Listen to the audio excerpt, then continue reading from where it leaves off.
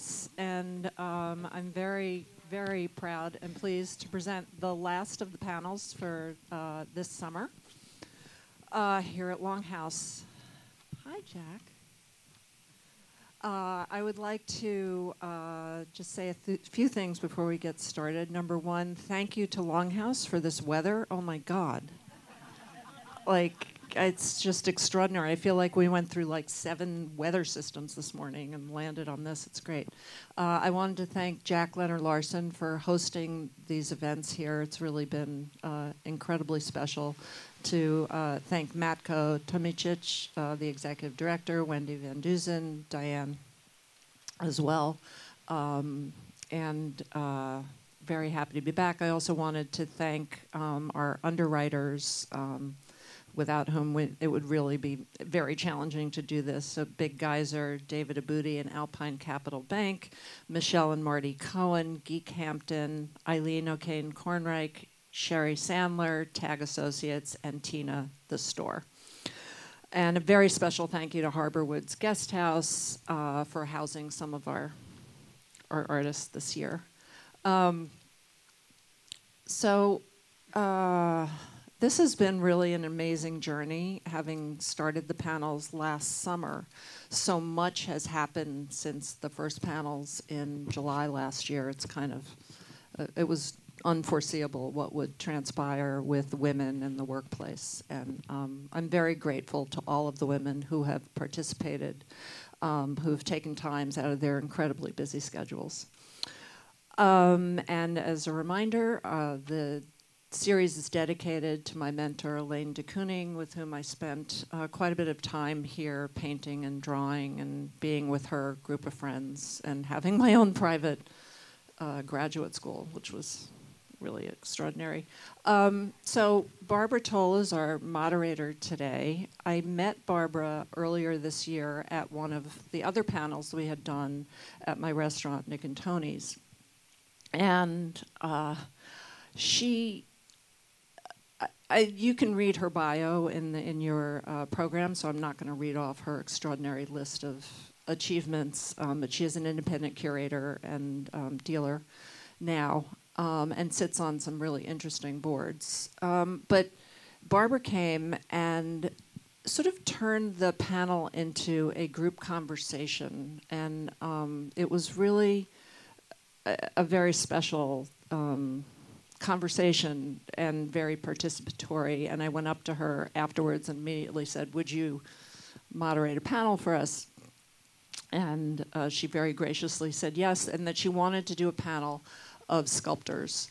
And so here we have 4 sculptors who are going to talk about their work today. And I'm just very grateful to Barbara for saying yes and for having the number of transactions and emails that we had to create this panel today. So I'll be back at the end. There'll be like a 45-minute discussion, and then there'll be time for Q&A and a little time to meet with the artists themselves. And thank you all for being here and for coming over the last year and a half. When we decided to organize this panel, there was, in my mind, the idea of keeping it unified, not just having a group of artists discuss what it was like to create careers in the art world as a woman. I graduated from Pratt in 1969 with an MFA, and there were almost no women sculptors. There were some older models, like Louise Nevelson, or the relatively unknown Louise Bourgeois, who was better known as scholar Robert Goldwater's wife. Eva Hesse was practicing. Artists like Linda Benglis and Rosemary Castoro were actively making work, but not exhibiting yet. The words woman and sculpture were an oxymoron. Much has changed. On this panel, we have 4 women artists whose medium is sculpture. Originally from St. Louis, Kennedy Yanko. Sculpture looks misleadingly traditional. I feel like I've got feedback here.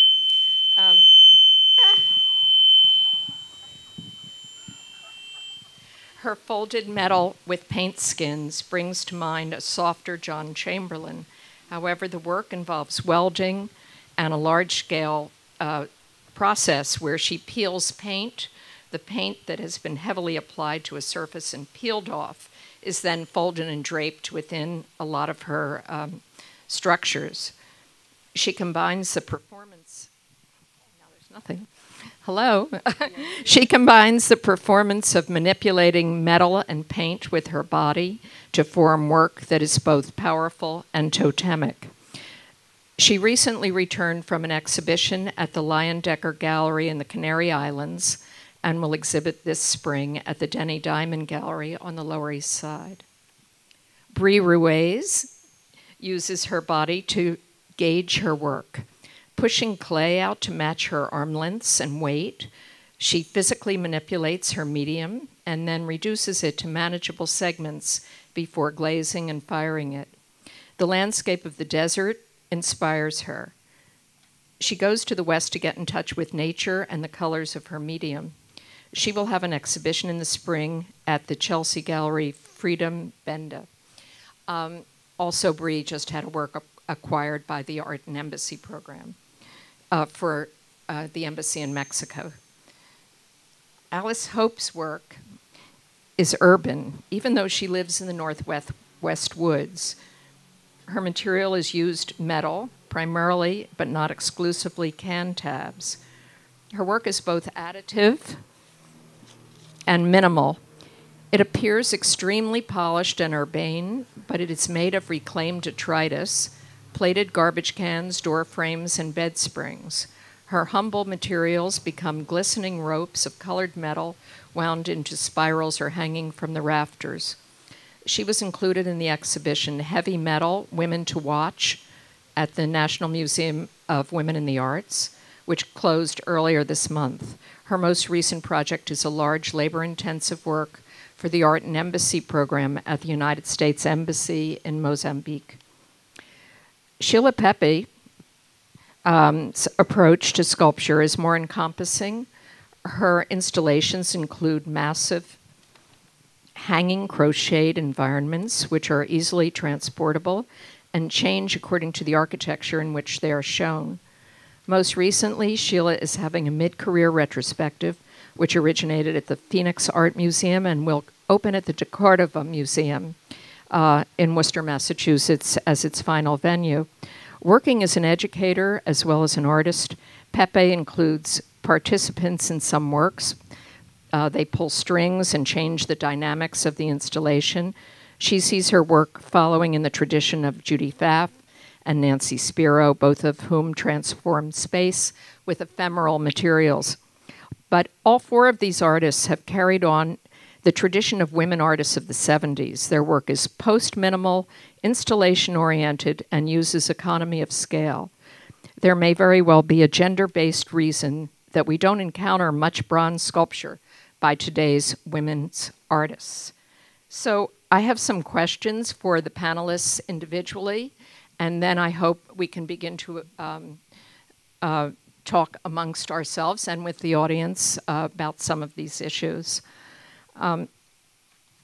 So for Alice, I'd like to know how you feel about working as an artist raising a child, which I know you have a daughter, and although she's grown, how did you manage to deal with her upbringing and make your art at the same time?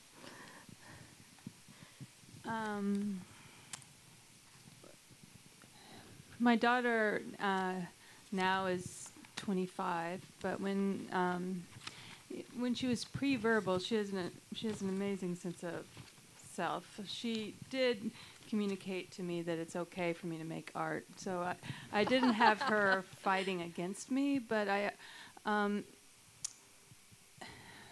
I did have to use my time very wisely, and I think being a mom, I was really pushed into an additive process.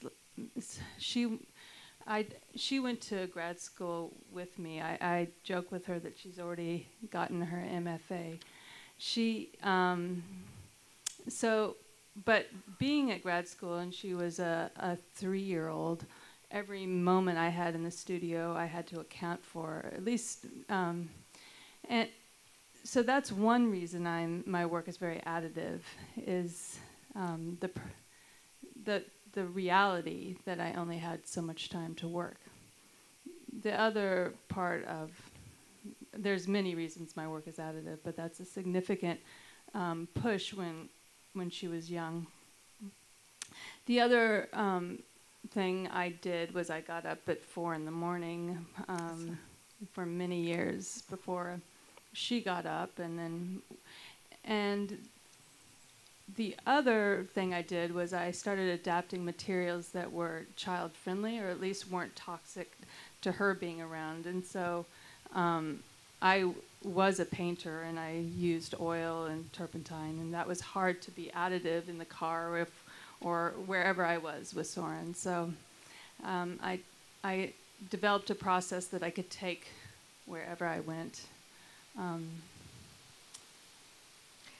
And also, in talking about the additive quality of your work, I wondered if you could speak about the tradition of accumulation in a lot of women sculptors and artists' work, like Tara Donovan and Liza Liu, and people who, in some cases, use communities to make, to help make their work and encourage them in their practice, or, you know, I think what you said right now was very interesting, that it's portable and that you didn't have to devote a specific space and time in adding to it. But is that the way you felt about?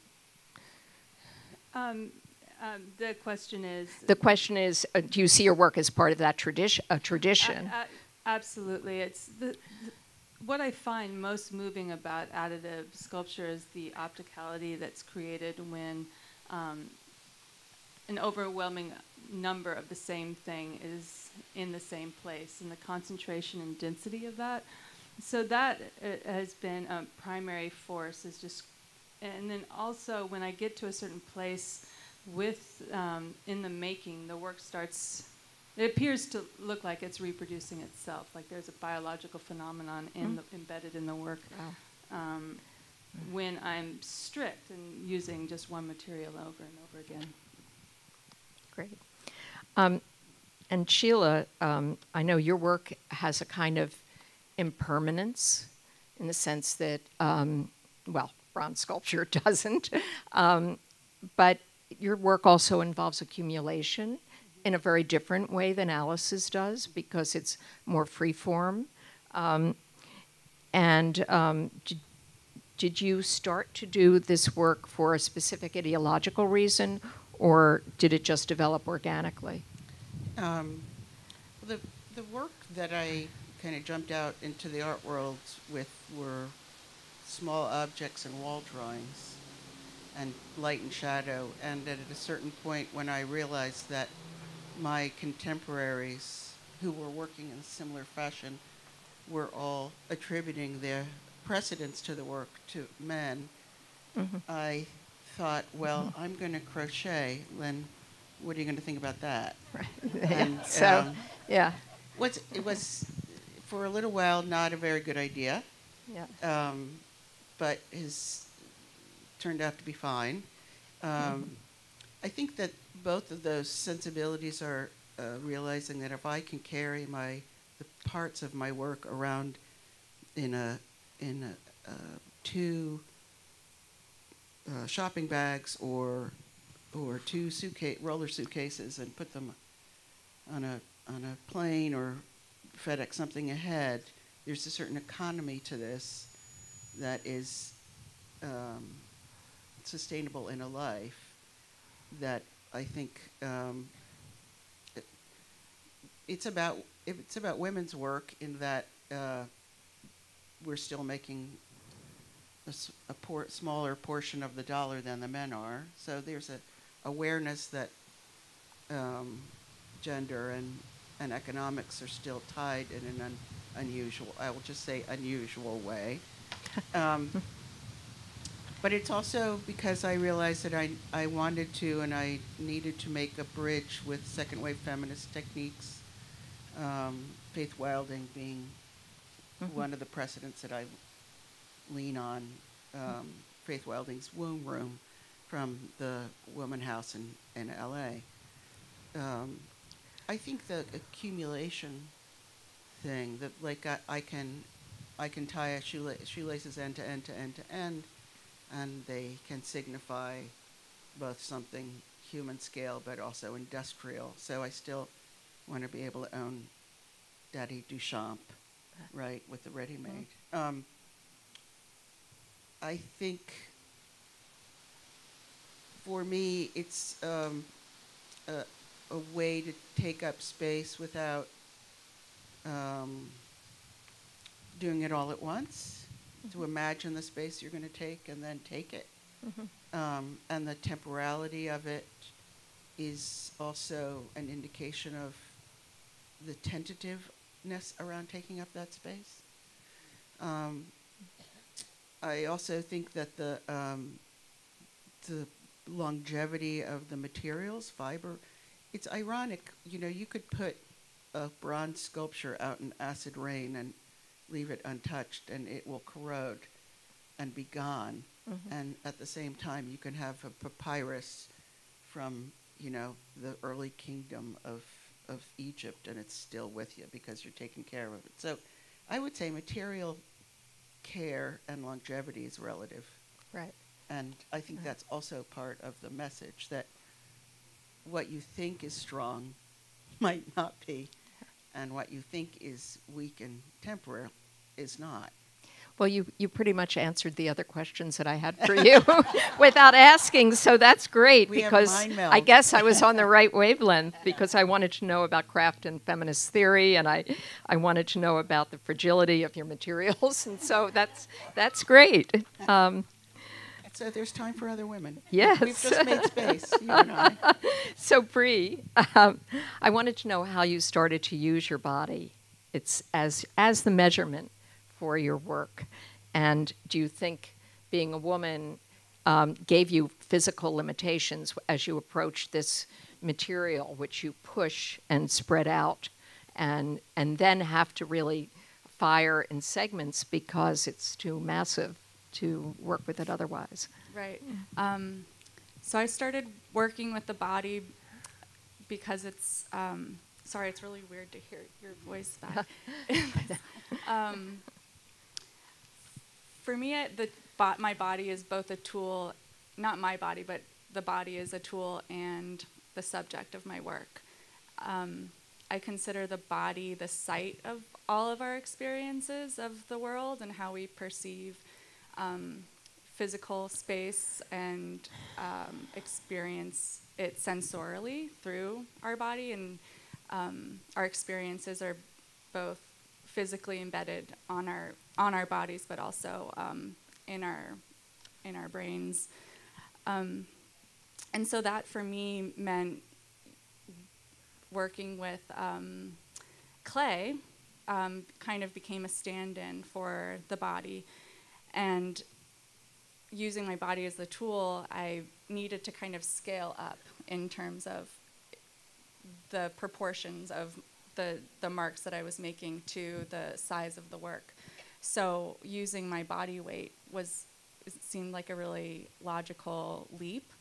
And through that, I was experiencing this. When I make work, it's in a burst. It's very fast. And so pushing my body to that extreme is kind of a way of getting in touch with, I'm sorry, I'm really... It's too early. Well, I think of your work as a gesture, in a sense. It's almost an expressionist way of dealing with clay. Right. And I know that sometimes you've used other people that you're involved with and used their weight against your weight, and there's a whole kind of system to how you approach moving the clay around. Yeah, and that process is tracked entirely by the clay. And so I think pushing my body to the extreme kind of allows people to have a visceral experience of the work, that there's like that there's a connection to materiality, that there's a very sensorial experience to the textures in the work. Well, your fingerprints are all over the work. Right.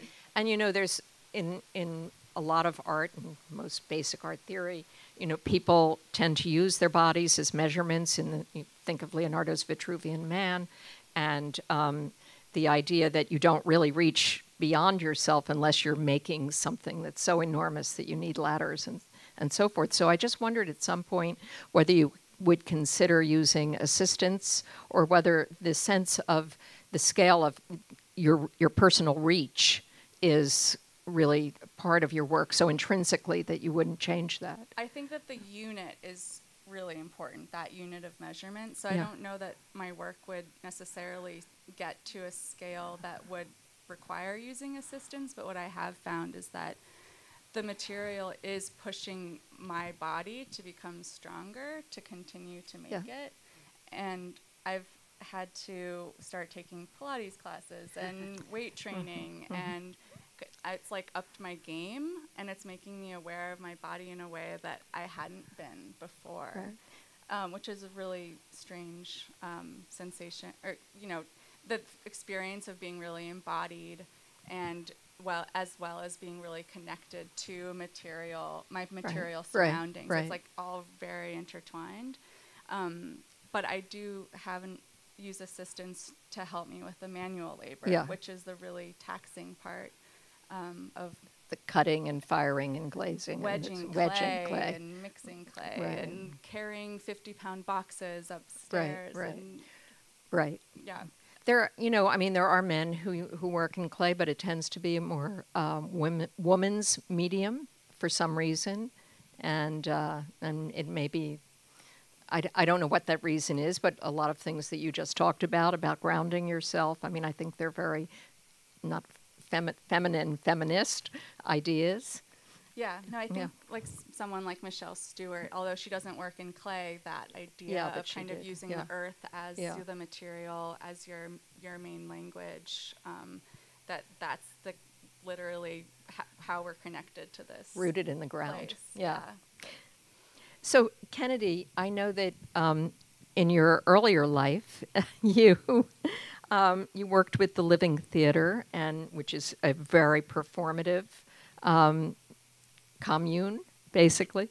And I wondered how that informed your work, because when I was in your studio, I really felt very strongly the sense of performance when you showed me the paint that was inserted in some of the materials, that you had to physically push them and be engaged in the work, which was, although it was welded, was not, you know, at a distance. It was very much close to your body.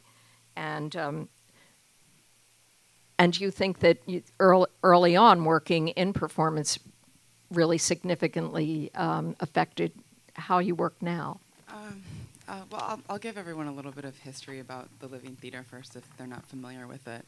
But the Living Theater was an avant-garde, pacifist, anarchist theater company started in 1957 by Judith Malena and Julian Beck. And, you know, they were at the forefront of the movement of experimental theater work. And they had people from Allen Ginsberg and Jack Kerouac and Anne Waldman, to Bob Dylan and Jim Morrison, and all different kinds of actors and artists and producers in their space. So I had dropped out of school, and I ended up doing a 4-year residency with them. And I think my time there was, it was profound because it taught me a new way to think about philosophy and a new discipline and a new practice and like how I'm engaging with my community and understanding that, but also really like an endurance because we were working nonstop. We lived in the theater in the Lower East Side. I lived in the dressing room for 4 years, and between the AV room, and there were like 10 of us, and we were taking care of Judith. So I think that time was more intensely focused on just like making through it, getting through the day, and I was kind of pushed into performance. When I went to Judith, I was originally wanting to network an installation and just be in New York, but I ended up performing with them. And I think that the things that we would talk about, from philosophy to understanding how movement is the beginning of an expression, it gave me more of a dialogue around my work that I don't think is normally in like sculpture classes or painting classes. And I think that's how it really influenced me more so than understanding my body, because that was something that was always relevant and important to me. So I know that you told me that you began to work in metal when you moved into the neighborhood where your studio is right now, and you became really friendly with all the guys in the welding shops, and they taught you how to weld, which I guess having a background in theater may have helped, because you're really out there and, you know, a friendly kind of artist. So I just wondered if you chose to move away from metal, because you're in that neighborhood. I mean, your work is so much a part of where your studio is situated, and I just wondered what you could see as your next step. I think in my mind I'm always kind of like 10 years ahead of what I want to do and what I want to do next. And you know, the artists that I've always looked at and that I'm inspired by, like Ofra Liaison and Ann Hamilton, and being involved in the performance work. Like, I'm very much interested in the viewer's experience. I see. And I notice a lot of artists later in their careers, they'll go into like film, or they'll try to find the way to be as triggering and as quickly as possible to affect their audience. And I'd like to find ways of doing that. When I came to Judith, my proposal was for these like light box installations that would wash over people and be, you know, really experiential. Within my work, though, metal is all I'm thinking about right now. And I actually had to take a step back from thinking about more experiential projects and installations, and focus on this so that I could create more of a space and like a streamlined dialogue for my career before I could get involved with that. And I was talking to Rishi Johnson recently, and I was having a little trouble understanding how I can get my installation work and my wall pieces to be more together, you know. And he said that the conversation that you're having with yourself and the things that you're thinking about and studying, like, that's the installation holds that space for you, and that was like a revelation for me. So I think with my installation work, working with performers, beginning to think about making more experiential moments for people, that's more of a process of thinking, and that's something that'll always be apparent and keep my practice juicy and excited. But other materials wise, I'm kind of like sticking with the elements right now. So for everybody in this panel works differently, but obviously gender has been a very important aspect of your work, whether it's about your physical limitations or your physical experience, or the kind of work that you actually make that's related to traditionally to women. I was just wondering, how do you see a change in attitude towards the idea of woman and sculpture today, or is it just another medium and just another form that is now more or less gender neutral? So anybody can respond to that. I guess I'd like to touch on that. I just think the idea of physical limitations is a strange thing to think about, because I don't think that I have physical limitations right now in my life.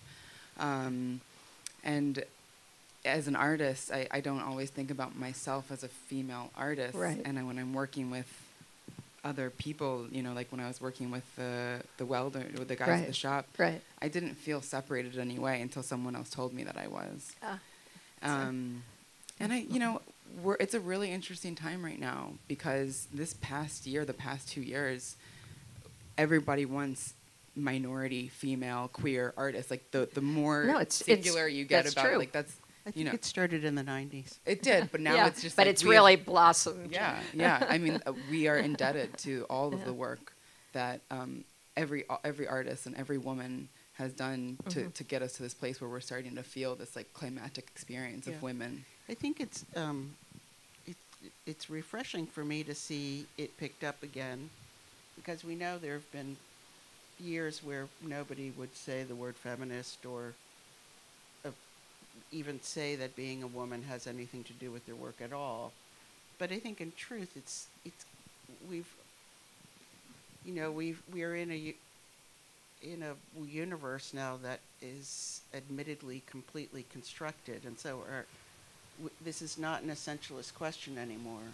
It's a culturally constructed question, and that construction has to do with us being women, but it also has an economic piece to it. It has a full range of gender issues and sexuality issues, and it has a serious race component to it as well. So as we touch upon the woman part of it today, Yeah. I think it's very important that we evoke all of those other aspects to it in terms of not physical limitations, but cultural limitations. Well, it was always interesting to me that Elizabeth Murray, for instance, did not want to be exhibited in any show that was just limited to women. Right. On the other hand, she decided that she wanted to have children and conduct having a career, whereas, for instance, there was just an article in the New York Times about Ree Morton, who has an upcoming exhibition, and she specifically left her family to become an artist. So I think, there are theory, in theory, your gender shouldn't matter, but in practice, your gender matters. But respectfully, you're saying that to have children or not have children is the key. No, I'm just saying that it's something men don't, artists, men sculptors don't. That would be the essential aspect of womanhood. And for me, I've never wanted to have children, and I come from an age of lesbianism where, oh my God, I'm a lesbian. It means I never have to worry about having children. And for the lesbians who do have children, I've witnessed to all the efforts they have to go through to have them. So, I'm still the individual kid I was when I was 10, and I'm still playing, with stuff in the same way. And I think that's a gift. If I can call up that 10-year-old, I know I'm a very lucky person, right? But, I think that there are other aspects of the culture that we all share in terms of, it may be because of children, but time management is something that we probably all have to deal with, because it's hard to make money being an artist. And so we are being dragged in a million different directions. And please. I wanted to elaborate on like another social construct that it seems to be a problem, or I was discussing.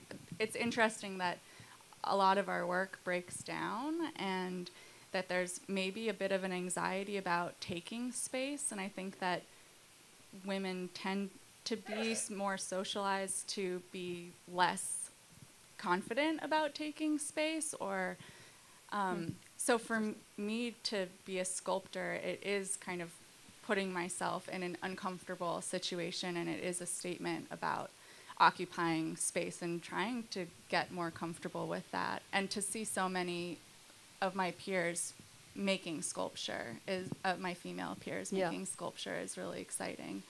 And that there is a cleverness to the way that we're doing it, in considering economic limitations, but also physical. I mean, I don't feel that I have physical limitations, but I've also been socialized not to really ask for help. And that asking for help is seen as a weakness. So I've developed my practice to be almost entirely self-sufficient, where I can move, deinstall, install every aspect by myself. But it's interesting because you were studio assistant to Sarah Say, and her work is so ephemeral that you couldn't imagine that she would need a studio assistant to move it, and yet you performed that function for her. So she's working on such a expansive scale, but it's interesting, her work comes apart. It's so lightweight. Even the stones, which are faux. They're made out of paper. I was going to evoke Judy Pfaff in that way. And she's both a welder and she takes up space. She takes up a lot with of space. serious materials that don't go away. But Kennedy is specifically on this panel the person who really makes what looks like more traditional sculpture. It takes up a kind of a space and place and that you have to really circle around, whereas in your work and in Alice's work, you either walk through it or it's on the wall, and your work is pretty much on the wall. So, you're more, I see you as really performing a kind of different sculpture that's been always labeled more masculine in a funny way. Well, I think it's kind of interesting. I really liked what Sheila said earlier about the tentative idea of taking up space, or like how you're thinking about going into it. And I think the longer I've been working, the more I realize my work is really a projection of myself and the things that I'm dealing with. And like I'm constantly trying to put myself out there more and take up more space and be more bold in any way that I can. And it's uncomfortable and scary. And I was just wondering, Sheila, if you could talk a little bit more about that idea of like the tentative. Yeah. I mean, when it started, when I started hanging things in space and not working on the wall, people would show me how many square feet is this. I'd go do a site visit, or I'd get a floor plan and some JPEGs, and I would have to test, like, how big actually is that? And I would ship way too much material because I just thought, oh, it's enormous. I'm never going to fill it. And then I'd get up on a scissor lift and start driving around, and it was like, oh, I'll be fine. I have plenty of stuff. And I like taking up space, right? It's fun. I like doing this. But it's all contingent on the architecture, on the event, on all of these other things that I think are part of the illustration of both of the socialized thing about, is this okay to take up this much space? Literally, I feel this in my body every day. Is this okay to take this much space up? I'm like, yeah, it's actually quite fun. But also the desire for it to someday not be contingent, not be hanging on the space, but be from the floor up, which is a totally different expression. And I think one of the things that's interesting about all of us is that we are draftsmen over here. We are drawers, and you two are painters. Oh, that's interesting. Because of the way you use the wall and the way you use color. Where you kind of use color sometimes, but we could do it with a black line and we'd be fine, right? And I think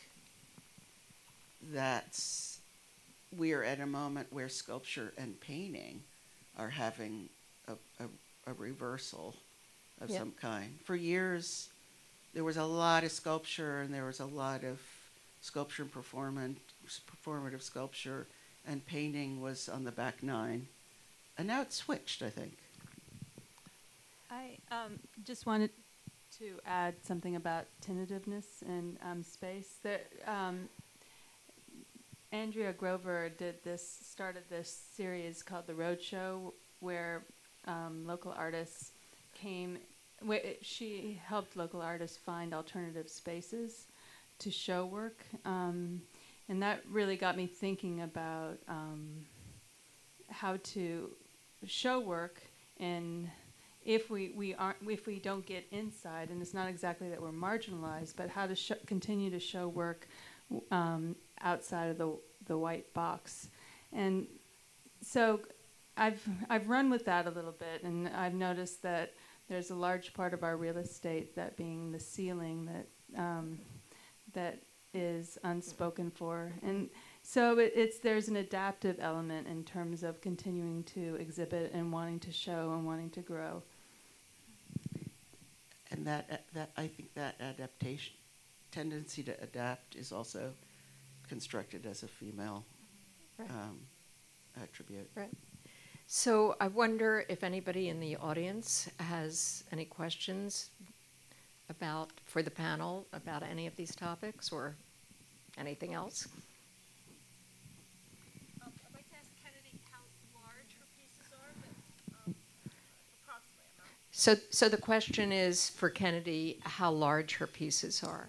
They vary. My smallest pieces are, I do work with marble and wood and metal, so my smaller pieces are like this big and that big, and then I just did an installation that was 12 feet by 8 feet, and it came onto the floor. But it varies, it depends, yeah. Mainly about the size of my body. Still, Yeah. it's the size of your body. Just about, so yeah. We're 5'8", 150. yeah. Yes. And Sheila, where'd you learn to crochet? My mother taught me. It's pretty easy. Where did I learn how to crochet? My mother taught me. My left-handed mother taught me. She was very proud of teaching her right-handed daughter how to crochet. It's her large achievement. It's true. Anybody else? I'll repeat. Jackie Brody just said she owns a piece of Sheila's that's traveling, that's quite small, that's in the retrospective. Yep. And There's a large body of work that few people really know about. They're collectively called votive moderns, and they incorporate small groups of. I've been making them since '94, and they've just gone on and on. And it's a grand desire to have a scale of object that I grew up with, which is the tabletop Madonna, and to have them be as many different kinds of things as possible over time. And so the piece that Jackie owns is literally a small drawing in space. Yeah, that's right. Yeah. It's black and bluish, grayish. Yeah. Thanks, Jackie. Hi, ladies. Thank you guys for sharing. Question I have is, when you have this like work that you're doing, it's amazing. How do you deal with like pricing for your work? Because it's like something that you enjoy, and how do you find the value in it, or like charge like the right amount? Find an expert. yeah, that's a Barbara perennial, helps. that's a perennial problem. But I think it's a serious question in one respect, in that both Alice and Sheila make installations which are not really as possessible, and they have been sold, and I think that's a negotiation.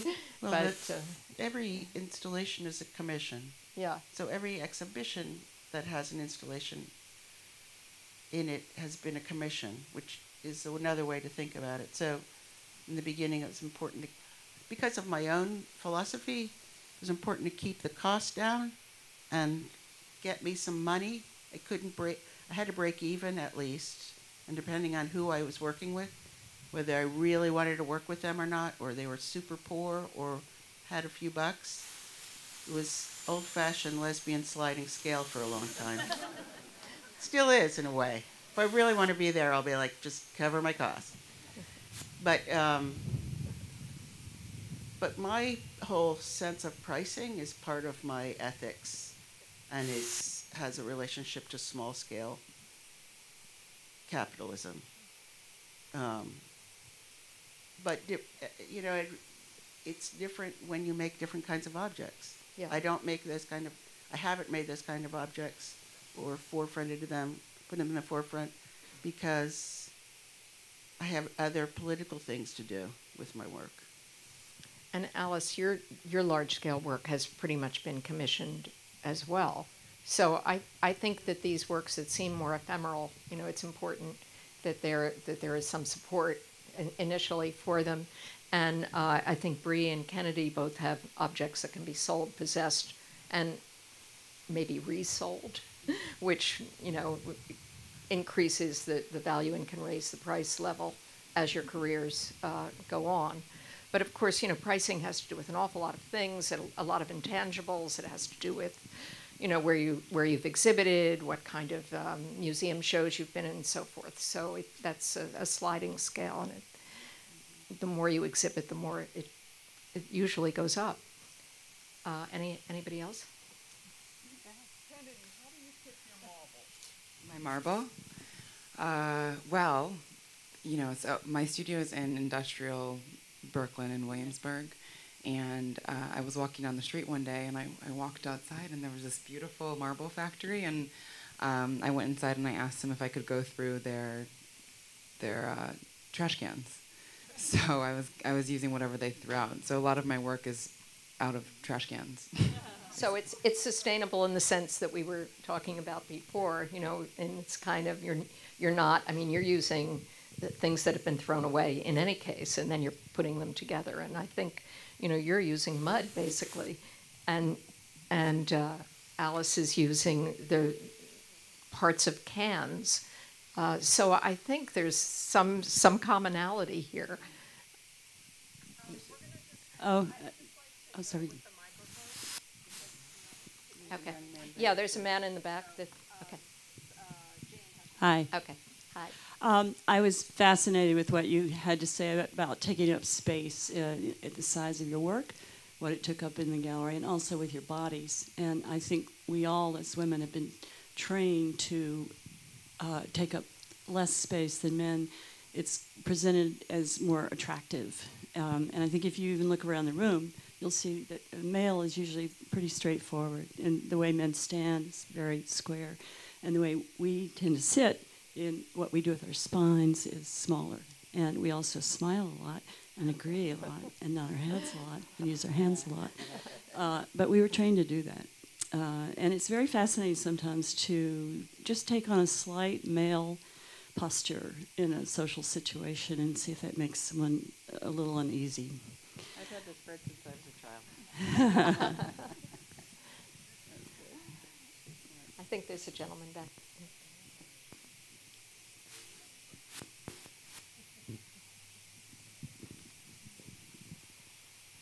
Hi, ladies. My question, I'll frame it like this. You usually notice in nature, animals, usually the female is the one that goes out and hunts and brings the food and shares with the family and shares with the community. Can you talk a little bit about how working with other artists has been as a female, both working with women artists and male artists as well? Could you talk about the dynamic and some of the differences and things that you've noticed? I've worked for a number of artists, actually, and I've found that the female artists that I've worked for are more likely to play a mentor type of role. And then extending to my own hiring of assistants, there's a kind of value of them as artists, but also economic value in what they're doing. So I pay a wage that that is good for New York, and that's really important to me in terms of sustaining other artists' lives. We have another question. First, thanks so much for sharing those insights and stories. I'm thinking that since progress or change is rarely linear, I'm wondering if we met a year from now and had this conversation again, how you think or would like the conversation to have changed.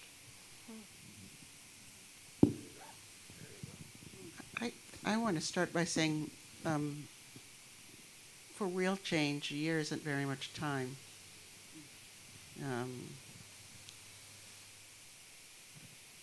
So, maybe a conversation about the difference between constructed realities and essential realities might be a good one. Or maybe we're just a whole bunch of people who happen to be women, and now we're talking about race. I would like to talk about my whiteness most of the time. And because I feel like I've made my peace with being a woman in the world, and I've figured out a way to do that. But as a white woman, I'm still learning how to wake up every morning and remind myself that, because I don't. It's not like when I was a young dyke and I didn't even have to think about it. It's like, oh my God, I'm going out into the world and I'm a lesbian, and I don't have to think about that anymore in the places I go. So I would say a year from now that we were talking more about the intersection of feminism and racism would be a really good place to be.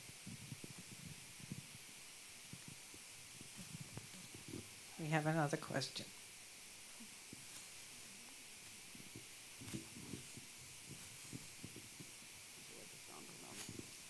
I feel awkward asking because it's disproportionate men asking the questions here relative to the audience. So thank you.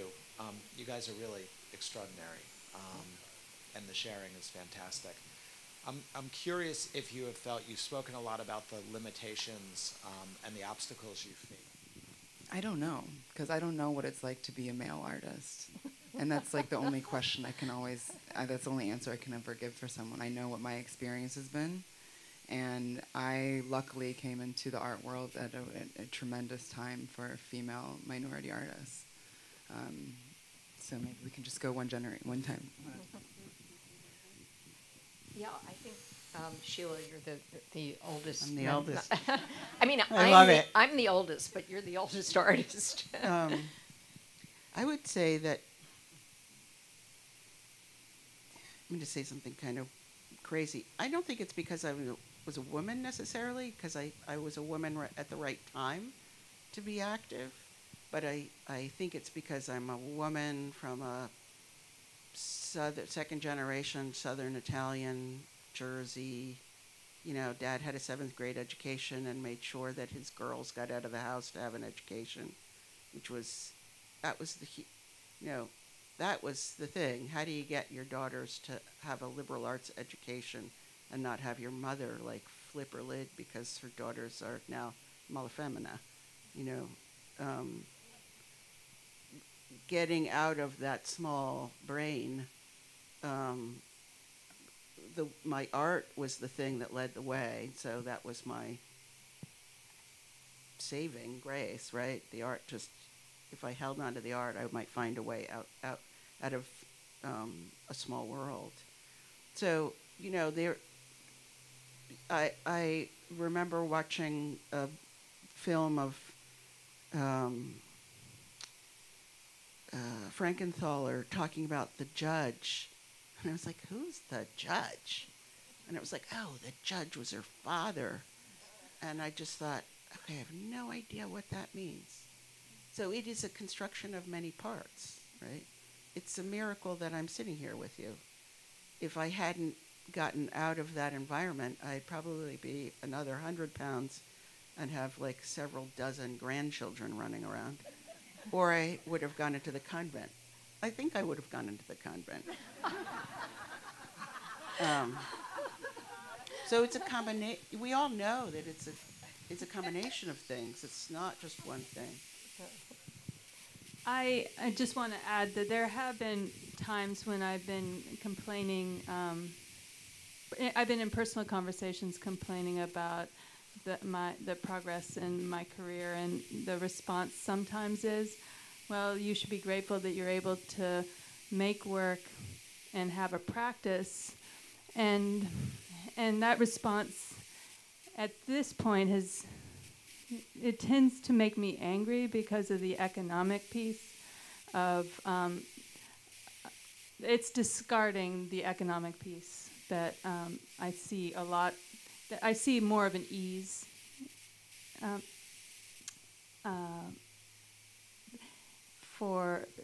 It's been difficult as a woman to participate in the economic piece. Let's just say that.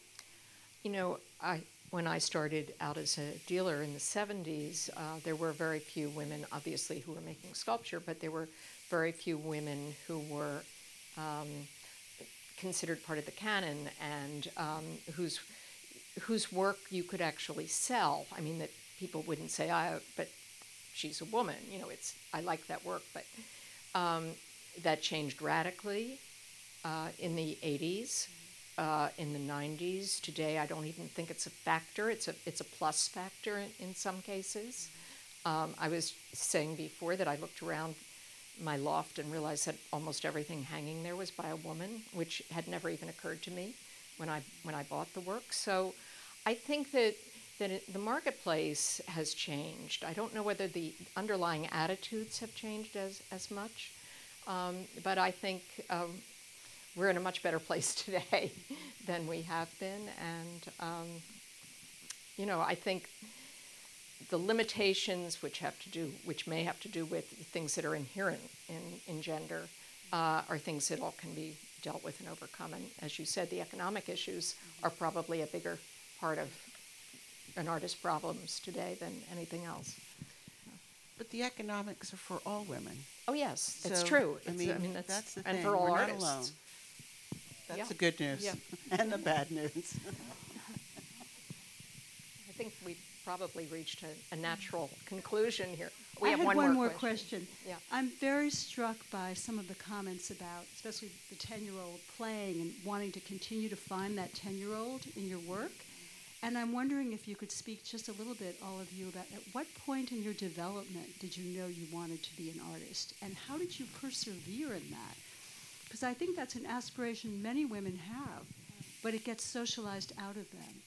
And then it's, I think, not surprising that later in life, so many women in midlife and in retirement are painting and doing weaving and sculpture and as amateurs. So I'm wondering, how did you keep that alive? At what point did you know you wanted to do that?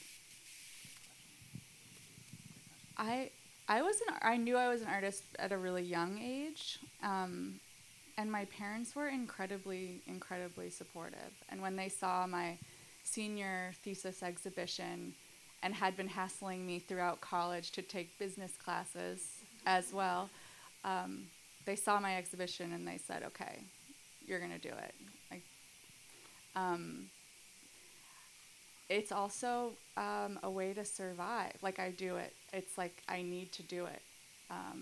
And so I just keep making it. I was also a very young artist, same situation. My parents were really supportive. And last night I was talking to Toni about her time with Elaine deKooning and, you know, what it was like. What was she saying about being a female artist? And she said that they didn't even talk about it at that point. It's just like you don't complain about it, you're just doing it.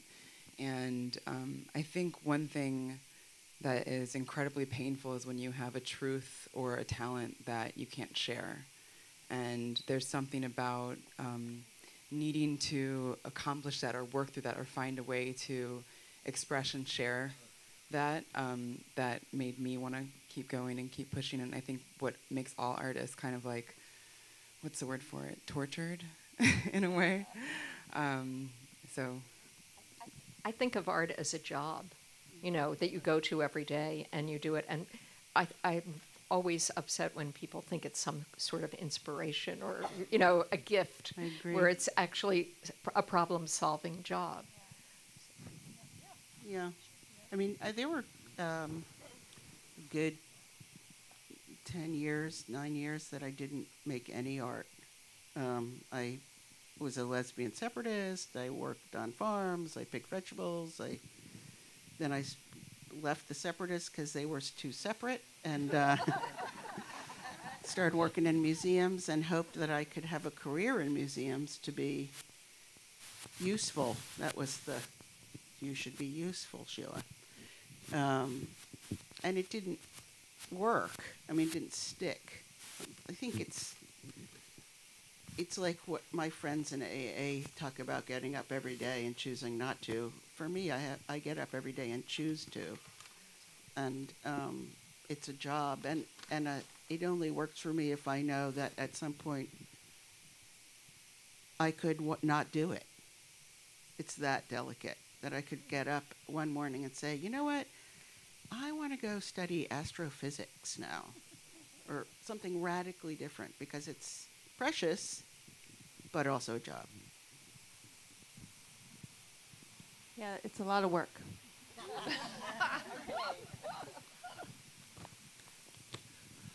Oh, would you please help me thank these extraordinary women? Oh my God. Oh my God. I feel like the luckiest person in the world.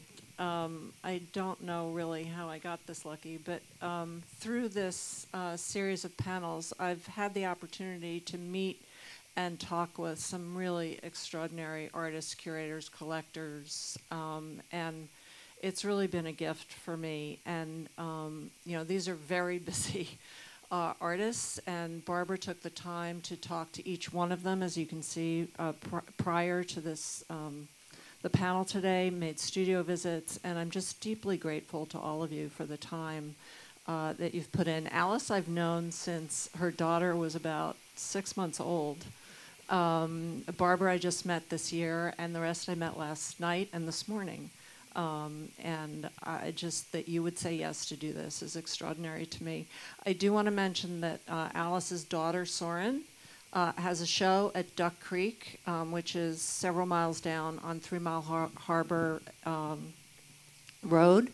You really need to see this show. She is extraordinarily talented. It's 5 paintings, and they're really beautiful.